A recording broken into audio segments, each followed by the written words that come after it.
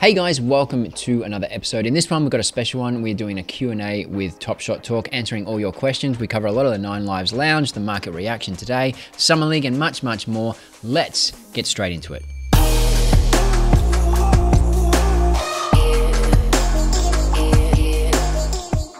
Now, I know many of you have entered into this world via Top Shot, and if you're looking to branch out into more NFTs, I have an opportunity for you. Lucky Maneki NFTs are giving Ballers blockchain viewers the chance to win 3 of their NFTs.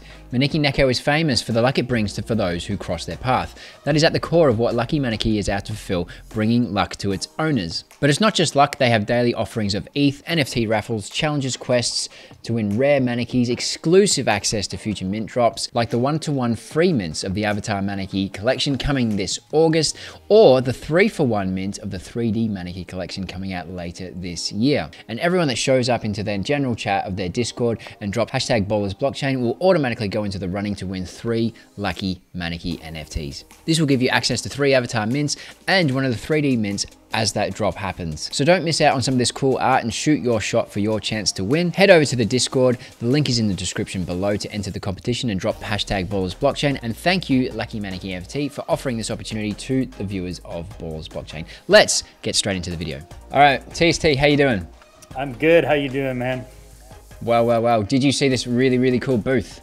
I certainly did. I've been watching it all day. Super jealous of all those that got to be there. Yeah. So hopefully we'll see some moments from this in the marketplace or something coming up soon, eh? We should, maybe by tomorrow. Nice. So anyway, we are going to talk about all of the questions that guys have submitted through our Discord, which is labeled collectively TSTBB. If you want to join that, it will be in the description below, and you can join a really cool community that has started there. And in that community, we ask questions so we can answer them together and go through and basically address the things that you're concerned about or what's on your mind. And obviously, this week, there was a lot of 9 Lives Lounge stuff that we're going to go through and questions around that. What were your initial thoughts around the 9 Lives Lounge? Initial thoughts were basically that they delivered, they over-delivered. It's not like they haven't been telling us this for months, and people were making fun of them because, you know, oh, this Discord, oh, great, I get to be part of a Discord. You know what? They certainly made it worth it. You know, those moments are now going to be worth a ton for a very long time, I think. I don't think what we've seen is going to be the only things they get going forward. But yeah, in general, I think that they delivered and they warned us. So yeah, that's right. They absolutely did warn us. So I'm going to show a few things. Let's get this out the way. Of all the sets that aren't legendary, Cool Cats is smashing it in terms of the last 7 days of how much it's increased. Cool Cats itself, the floor was like 3.2, and it immediately jumped to, wow, look at where it is now, 6,006. LaMelo himself has had a significant rise. Now he's more than what the set was, which is ridiculous. But in turn, what I also wanted to highlight was there's been other sets that have had a massive rise as well, and this is going to go hand in hand with a lot of our questions. So Rising Stars went from 2.7 to 4.6. Seeing Stars had a massive bump as well. They went from about 1,000 to 1,600. Metallic Gold Series 2 had a little bit of a bump as well. You can see that in the graph. The graph kind of over accentuates it a little bit. All-Star Game even, this rare set had a bump from 2,700 all the way to 4,000. And the base set Series 2, whilst the floor in your video, which was well highlighted, has remained the same, a lot of these badge moments have really moved a lot. So obviously LaMelo, Edwards, Halliburton, which interestingly is what, 1, 2, 3 of the rookies this year. James, Wiseman, Durant, so 3 badge rookies and a few superstars have had a good 7-day increase in percentage in their value. So yeah, based on those increases, and we've had questions on this, like someone is giving the example, they were thinking of getting the All-Star set for maybe tickets to next year's All-Star game. Do you think those are possibilities? I mean, it's possible, but it's very presumptuous, isn't it? So to I think people are assuming that Seeing Stars is worth their due and Rising Stars is worth their due because not the same people, but a lot of people went through, the expensive time to collect these sets as well, not just Cool Cats. So I think the utilities and stuff that are being offered to the Cool Cats group is great, and the access that they are getting to Roam and so on, the access is really unreal. If the goal is for Top Shot to get feedback, there are other segments I think that can offer feedback. A lot of high-profile people didn't do the Cool Cats collection, just as an example. So the problem with the winners is there's always people that miss out, and some are more vocal than others about that and missing out, saying, oh, what's next for Seeing Stars? So I think there's a bit of presumption going on there about what sets are next. We knew that Cool Cats was going to happen. I don't know definitively right now that there's going to be something for other sets. I don't think there's going to be something for other sets in this way. This Cool Cats thing is not coming out of nowhere. They've been yelling this for months, like nonstop. I think some people have this misconception with Seeing Stars that they're supposed to get something because one office hour a long, long, long time ago, they basically said, yeah, we have something in mind. And then there was the Ben Simmons quest that used Seeing Stars. And I think that's what it was. I think that's all it was.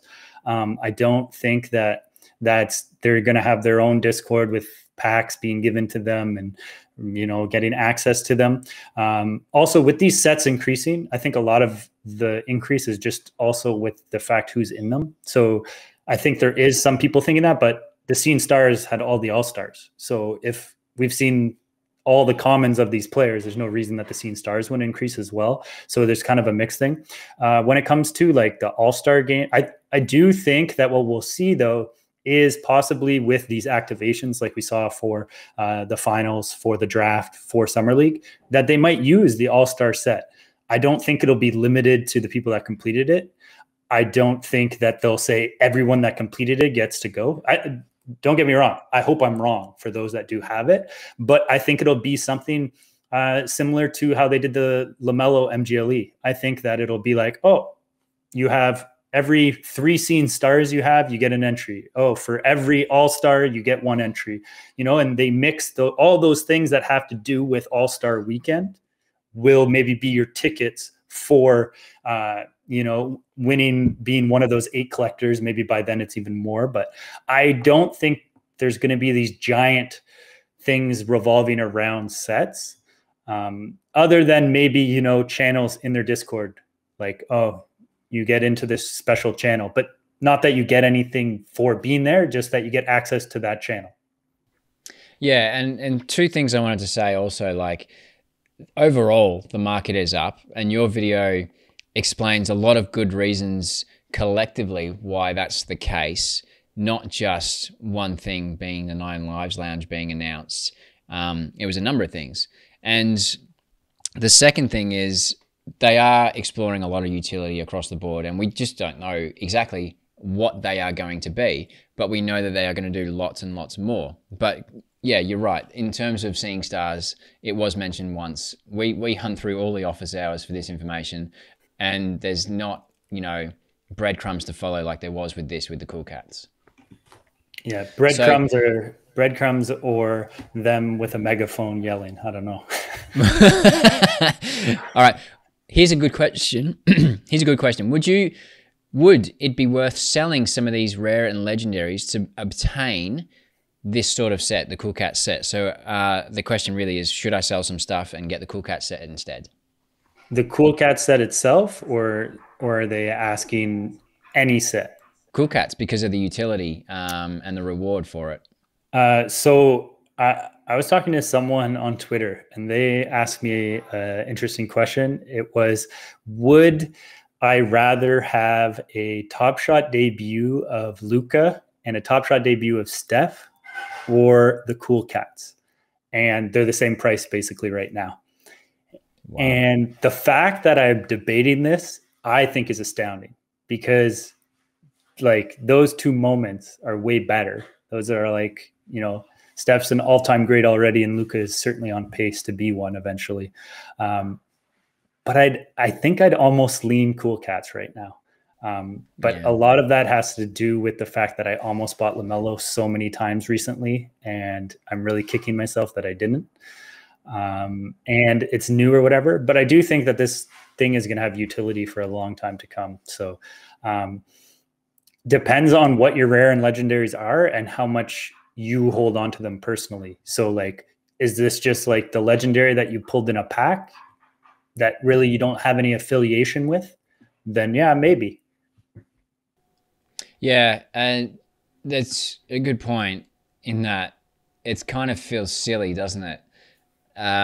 You'd much rather collect those two players from a fan point of view, but then you're jealous of the access and utility from a collector point of view. And it is, that list of stuff, that utility is unreal. Like, you definitely want some of that. I personally never really liked the Cool Cats set. I just didn't really want to invest in like some of the players I weren't bothered on, and you know, I have a few Cool Cats, but of the players that I like Steph and Ozzie Simmons and various others. So I just never really got attached to it in that way, even when it was cheap. Yeah, like my reasoning to do it before was always because I expected big things to come. I didn't think they would be this big. And I think more so, I didn't think the market would react as much, was kind of the thing that didn't quite click for me. I was always thinking that it was worth it. And I almost pulled the trigger many times because of that. But that's really what did it for me, is that they gave so much right away. So maybe that's really what gave the market reacting to that. The next question is, why use a set of only 30 to be in such an exclusive environment? This one's interesting because I think what people are trying to get at this is that like, oh, it's just 30 commons or whatever. Why not have to have some rares, or, you know, have done an MGLE challenge, whatever. It's solely because they wanted to make this Cool Cat Master Challenge something important and kind of a flagship of Top Shot, because that was their goal, I think, when they started this Master Challenge. There wasn't supposed to be this crazy run up where everyone got completely screwed on it, but it was supposed to be the big thing all year, and they weren't supposed to blow up like they did. So they just kind of are following through on this, and you know, they've said all along that this was going to happen. And they did everything they promised and more. Yeah, I can't remember the exact time, but I always remember the price of the Cool Cat set before, I don't know, I think it was the Realm office hours or something like that. And it was literally like 1,700 for the lot. It was only there briefly, and then it ballooned when another announcement came, or another carrot was dangled saying that, you know, this reward was going to happen. And now that it has happened, in typical Top Shot market fashion, the knee-jerk reaction is significant and thorough. And we haven't obviously seen it sort of wave and leveled yet, possibly, or plateaued. But maybe it will stay this way. I'm not sure. But it's very interesting. I always find it fascinating to see how the market reacts to things. I thought I saw something. Someone can maybe correct me in the comments or something. I thought I saw something on Twitter or somewhere, someone talking about how when they do the snapshots, if you have LaMelo listed, or I assume any part of your Cool Cats, that if it's listed, you won't get the snapshot. I saw something like that as well. Yeah. So that would mean that this thing is going to hold more value probably in general, because there's going to be so few listings, because the people that will want it, they'll really only be putting up when they want to sell. But I know there's also a number of people that have multiple. So people that have multiple will definitely can still list one, and they'll be okay for that. And there are a few smart people that kept Cool Cats and not much else, knowing that this was sort of coming as well. So I guess that makes, an argument around, are the right collectors being rewarded? But wherever there's a winner, there's a loser, I guess, is the point. And I don't think you can ever get that 100% right. I think you've got the next one. Yeah. So if we're talking about, the future of cool cats and everything, there's a question that kind of aligns with that. And it's, what would you do with 25 of the 30 cool cat moments? Hold them and hope for a dip, or sell off, seeing the initial perks will be used up by then, or all in, save up and finish it? Yeah, I mean, it sounds like they need to save up to finish it from the people that are asking, but I'm on the fence in that if you're that way close to the finish line, you think you'd want to finish it. At the same time, the right time to buy has just passed, because we're in the reaction phase, and you're buying on the high. Let's be honest. So I think it's based on an individual cost analysis of whether or not you should do that, how much dapper you've got, what you'd have to sacrifice to get into it, how valuable those utilities are to you. Like, are you going to use them, or are you just buying a motorbike because it's cool? I think there's a number of different approaches to that based on the individual. Yeah, my approach to this basically is, if you have 25 out of 30 and neither of those are LaMelo or Luka, it's pretty much the same of having zero right now. For the decision you're going to make from a monetary way, I'm not sure the exact numbers, but just LaMelo on his own is like 2/3 of the price. Add in Luka, you're probably looking at another 1,000 or so. What's he at right now? So LaMelo low ask 4-1, Luka 1,200. And what's the whole thing? 6 something? Yeah, 6-6. So you add up Luka and LaMelo, you only have 1,500 left. So if you don't have either of those right now, then I don't see much of a difference. But that doesn't mean necessarily like sell all those and never, like, if you plan on maybe wanting to get into this in the future, then yeah, you can save those. But I don't think that like the perks they just listed are the end of it. So I do think that a lot of the amazing things are there, but I think there'll be things over time that come up.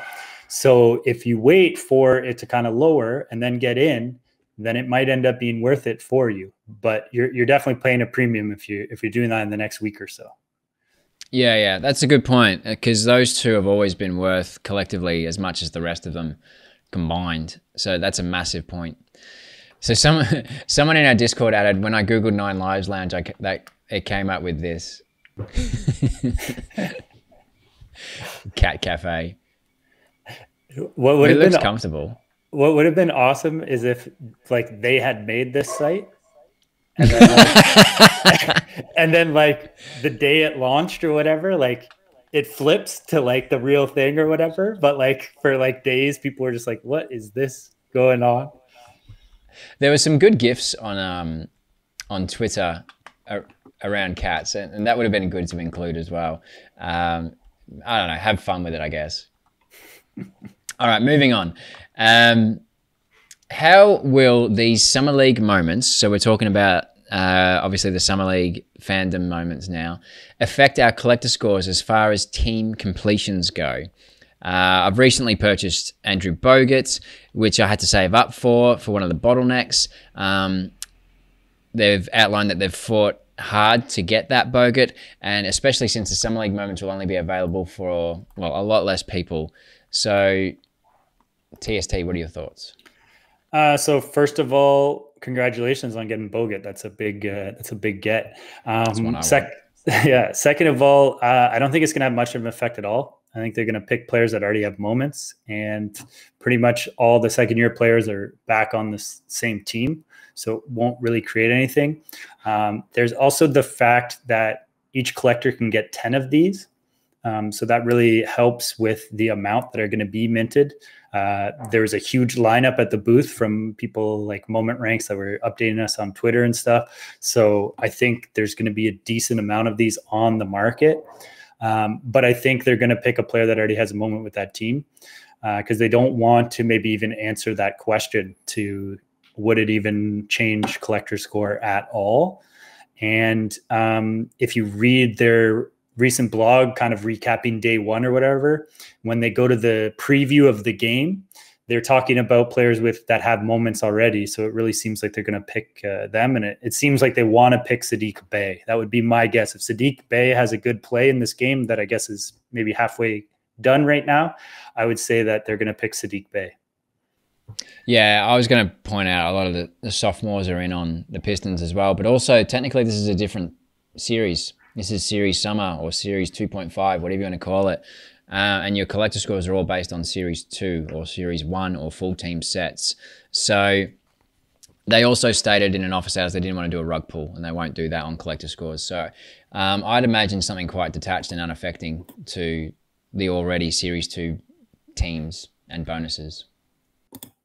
And I think that they'll kind of always do that with these moments. I don't think they'll ever do a Top Shot debut as a fandom tier, because that also doesn't fall in line with how they have the different mint counts based on if it's a Top Shot debut or whatnot.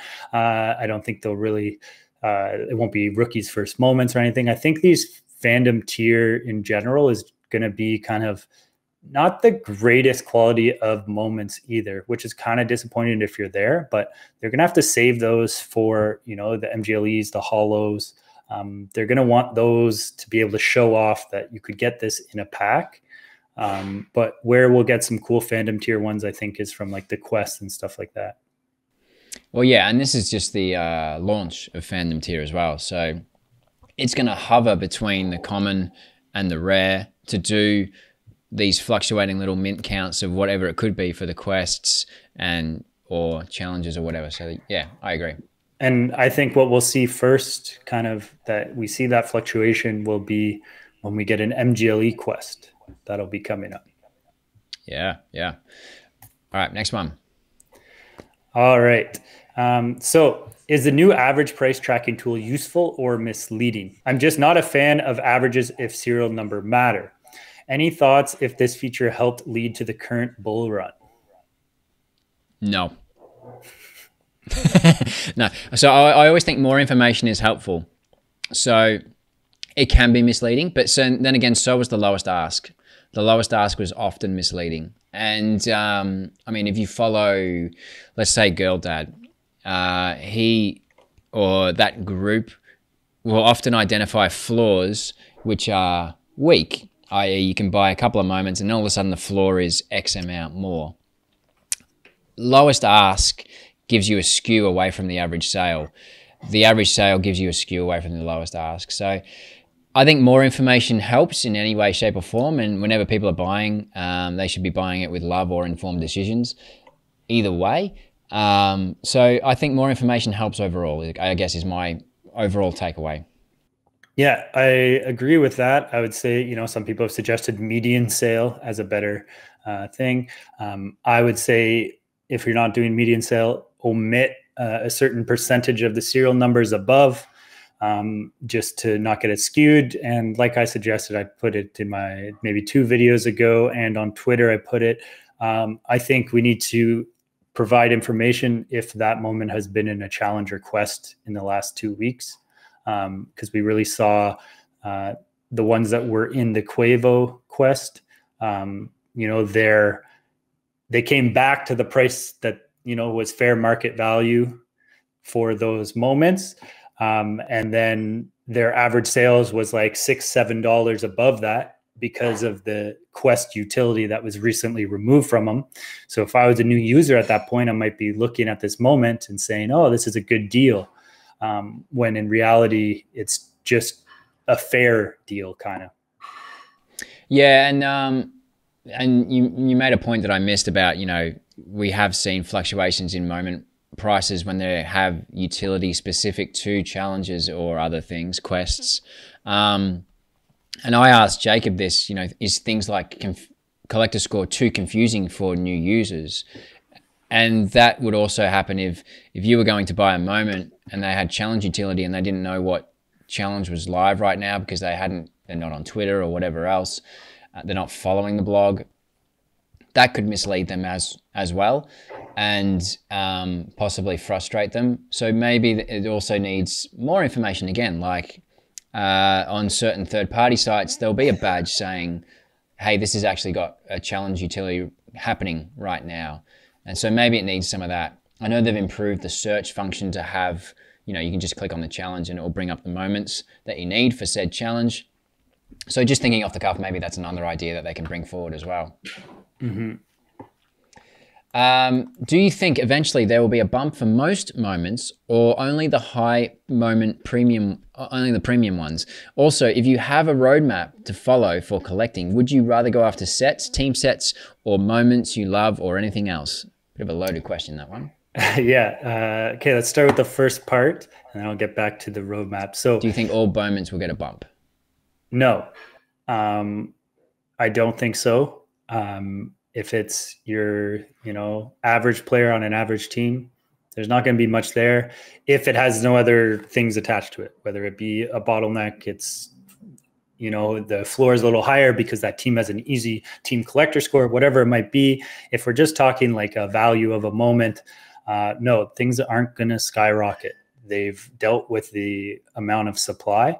There are a couple things that will happen though. I think when trade-in tickets happen, we're going to get a bump of the floor, and that's everything all over. And that will be super interesting, and even more interesting now because the fact that a lot of Series 1 moments, especially there's some superstar players that are going to be in those packs, have really gone up. Those packs are now a lot more worth it. I think they haven't quite doubled in EV, but probably about like 60 to 75% increased EV since the uptick recently, which is extremely substantial for when people are debating whether to go for it or not.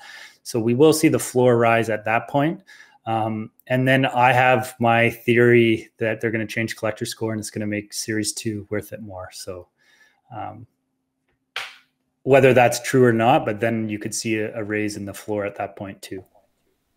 Yeah, those are good points, and they will take what it takes to raise the floor, especially trade tickets. When that blog came out, that significantly raised the floor, but not continuously. It was a knee jerk, and it came back to the fair market value for what we have right now. And I think your video made a great point about the new limits were one of the factors that helped this sort of market reaction to bringing crypto money in. And I think a lot of that crypto space values scarcity and that prestige of ownership. Whereas the mainstream adopters or new users that are being onboarded, they are more likely to go for some of these floor prices of their favorite players, whether it be, the Heat team or anything else that are valued at $3. Like Patty Mills is often dropping at $3 and I don't mind them, but that's just me. You have no affiliation or love with Patty Mills as a Raptors fan and a Canadian. So everyone's different in that sense and values what they value. So yeah, I think those are valid points. If you have to follow a roadmap for your collecting, would you rather go after sets, team sets, moments, or anything else? For me, going after sets, I'm not a huge fan of it particularly. I love MGLEs now. I don't like any set that has alternative art. So I like hollows, I like MGLEs, and I like the base set. And they're the core sets. Yeah, the core sets. I don't know if we are including playoffs in that just yet. I'm not the huge fan of the aesthetics of it, but I can learn to love it, I think, if it becomes a core set. So I'm not like huge on sets in general because I don't have the bankroll for those sets that I do like. Team sets, like just for collector score and the fact that I'd be collecting a bunch of Raptors anyways. So I love that aspect of it. Actually, when that got introduced, it kind of like directed my collecting to more what I loved.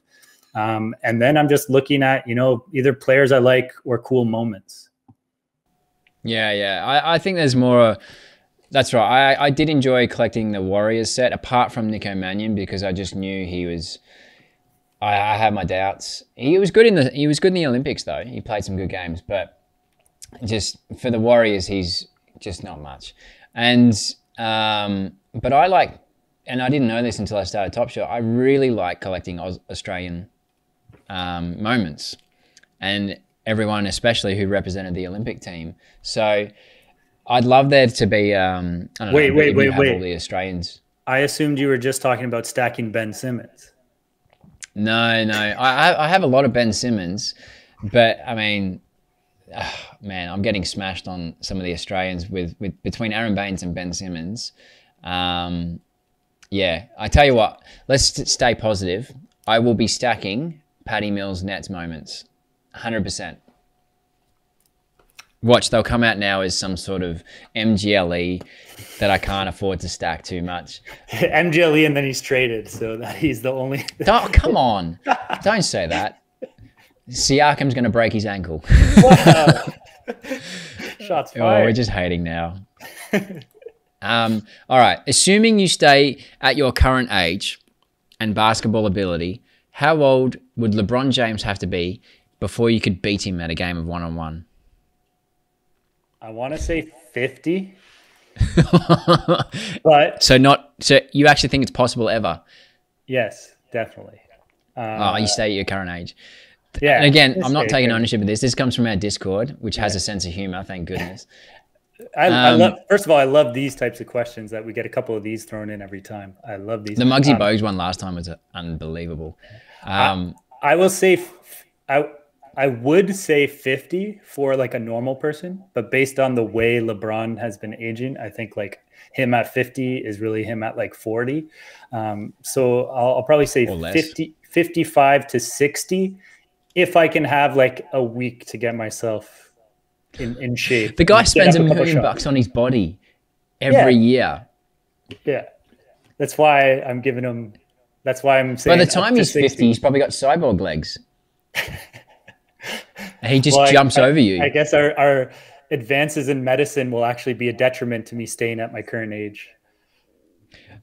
Yeah, I mean, it depends how Space Jam he can get. Like if he gets one of those booster jumps or Inspector Gadget legs for his investment. Let's not forget he's rich. It's going to come into a factor. I mean, and like, I mean, I might be able to shoot from 3, but he might block me from the foul throw line anyway. I like he's also like he's not going to be in the gym as much. He's not a natural shooter, so like you'll get to lay off him a lot. Like when he's older, he's going to be clanking him because I don't know if you've noticed, but my frame is not of that of a NFL blocker. So I think he could just post me up from half court, back me all the way, and then dunk on top of me at 60. I think I'd have a chance at 60. I think I'd have a chance at 60. I'm not sure about 50 with respect to that investment or whatever that he puts into it. All right. Last one. You've got it. All right. Which undrafted or international pro players are you most excited to see in this summer league? So to my shame, I haven't been following the summer league too much. I've just been time poor. But I'd have to say Josh Giddey. I'm assuming he's playing. Sometimes people miss out and they don't play summer league, but I know a couple of Aussies got picked up in free agency as well. Like one of our Olympians got picked up. I don't think he's playing summer league, or I doubt it because the Olympics just finished. But I would say Josh Giddey, and I'm looking forward to seeing some of our free agents that got signed, just to overall wish them well and hope they get some success. Mm-hmm. For me, a couple like names that stuck out to me: LiAngelo Ball. I'd love to like see just like, I don't know, like he wasn't like when they were coming up, he was always the worst, but he wasn't as far behind. So like, I don't know, it'd be just kind of cool.